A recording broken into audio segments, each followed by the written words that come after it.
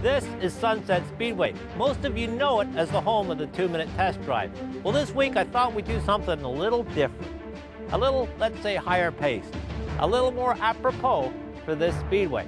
And I think I've found the perfect car. You're not going to believe it. It's a 2014 Ford Fusion. Yep, a Fusion. But just a minute, before you go switching over to the badminton finals, it's not just any Ford Fusion. That is Kerry Mick's NASCAR Canada 2014 Ford Fusion, and this is, besides being an insane amount of fun, it's the 2-minute test drive.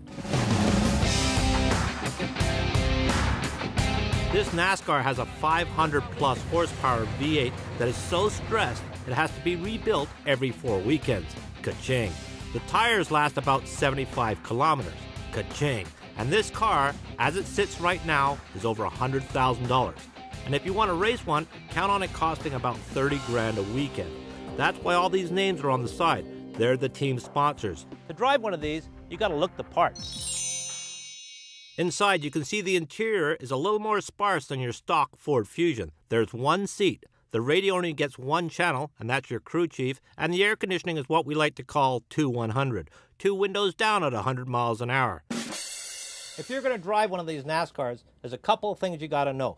First, there is no ABS. Second, there is no traction control, and there is no stability management. They also can be difficult to see out of because of the bars here and the headrest here, and I don't even have my helmet on yet. Also, when you start them, they're loud.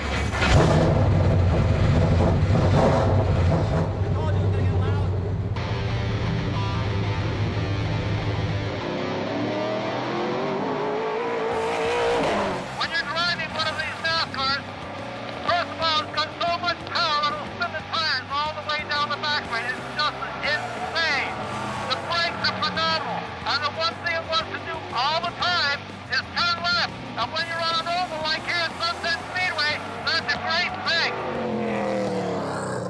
Now I realize this 2-minute test drive has been a little bit different, just like this Ford Fusion. It looks like a Fusion on the outside, but underneath it's anything but. It's a purpose-built race car, and it's only built to do one thing, race. Hey, are we going or what? Just give me a minute, I'm working here.